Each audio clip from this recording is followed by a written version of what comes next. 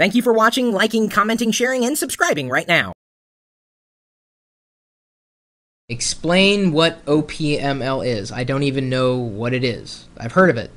Well, Kevin, you're not unlike many people out there. They may have heard of OPML, specifically when it comes to organizing RSS feeds or your favorite subscriptions from around the blogosphere or the news sphere in general, if I could use that as a word. OPML stands for Outline Processor Markup Language, and Drake Steele just pasted a full description in there from Wikipedia. Thank you, but I don't know if the chat and video is going to catch all of that. Thank you for the link, Shadowfire.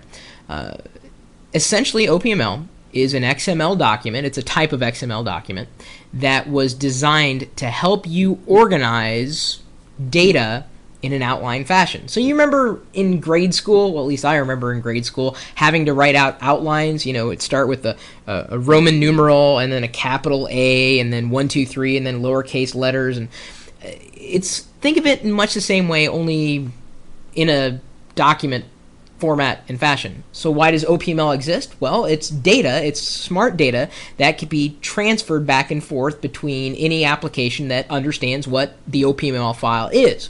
So, as is the case of most news aggregators or programs that allow you to read RSS or Atom feeds, they understand that you can take your subscriptions from one computer or one account to another, and they use OPML as a way to organize those feeds. So if you've already categorized them in a certain fashion in one news aggregator, you can export that same hierarchy and import it into a new news aggregator. So OPML is an outline format that's specifically written in the XML language, or specifically for applications that understand how to parse XML or how to render it and make it usable in some fashion. So Marshall Kirkpatrick asked me just the other day about... Chris, this is Marshall. I wanted to ask you a question about editing OPML files. What do you think is the easiest way to do it? Okay, so his audio is not all that great, and I'm sure it doesn't sound any better because I have it coming out of my speakers into the microphone. Marshall from Splashcast, and if you haven't heard of Splashcast, give it a shot. We're actually using Splashcast video. It's like a video aggregator that works within a single Flash widget. We're using it on the GnomeDex website, which is exactly where I'm going to take you to right now, our conference that Ponzi puts together. I play a very small role in GnomeDex. Ponzi is the brains and brawn behind it. This happens to be our conference. The next one's coming up here in the Seattle area, August 9th through 11th here in 2007. We do one every year. And on the front page, if you scroll down, you'll see it looks like a small version of your news aggregator. We've got it running inline within gnomedex.com, and if someone wants to paste a link inside the chat window, we'll capture it for the video. This is an aggregation, a collection of all the people that have registered to come to my conference. This is an OPML file. Now you're looking at it going, how's this an OPML file?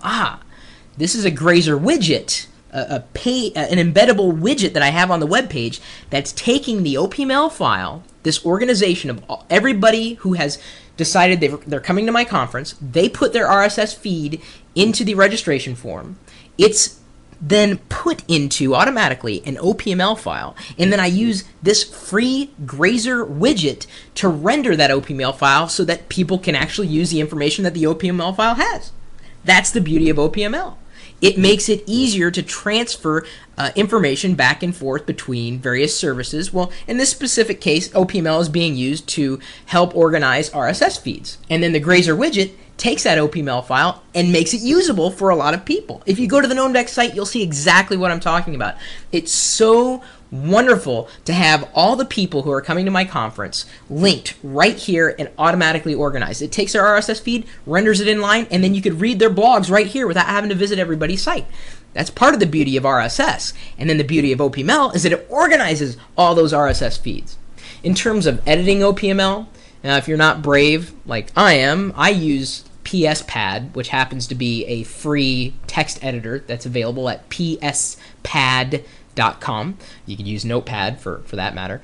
I have really yet to find an OPML editor that is not only powerful, but is also easy for people to use.